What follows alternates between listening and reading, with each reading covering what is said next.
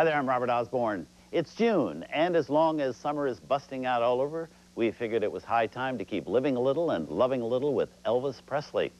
As it happens, it was a little past June in his career by the time Elvis made our next film, Live a Little, Love a Little, in 1968, but his fans still couldn't get enough of Elvis in the movies at this time. And among his fans, one of Elvis's biggest admirers was his film's director, Art Director of the Month, Norman Taurog.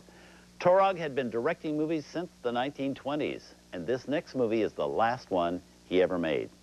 By 1968, he just had enough of the grind, but he always said he was very happy to be able to take his final bow directing a man he thought as highly of as he thought of Elvis Presley.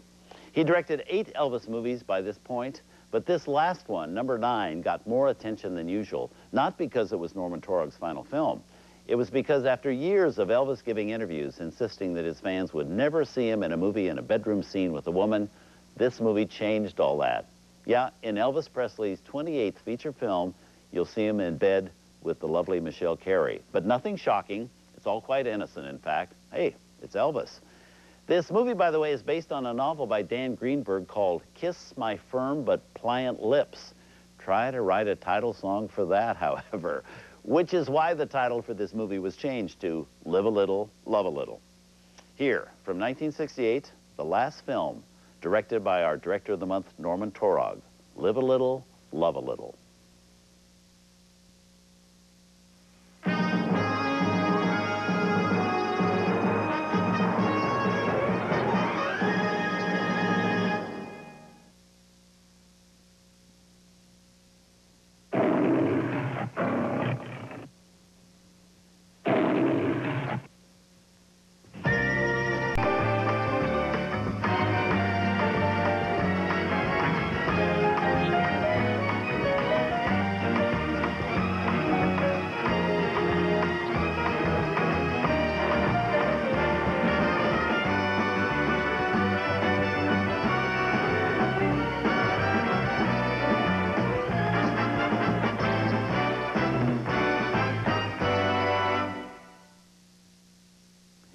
Well, after directing 9 of Elvis Presley's movies, Norman Taurog decided to call it a day.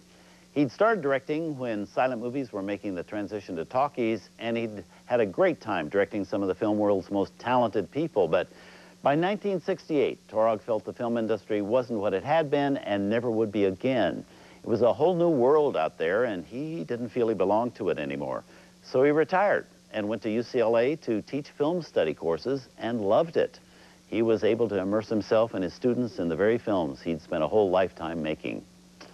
And one of the films that's usually studied in any good film course is coming up next. Not directed, however, by Norman Taurog. It's Jean Cocteau's Beauty and the Beast. Next. Turner Classic Movies is open all night. Jean Cocteau directs a French-language fairy tale in tonight's TCM import, Beauty and the Beast. Then Nancy Sinatra keeps an eagle eye on Elvis Presley's activity at the Speedway. And our special tribute to lovely Maureen O'Sullivan begins with The Barretts of Wimple Street. The stars are immortal on Turner Classic Movies.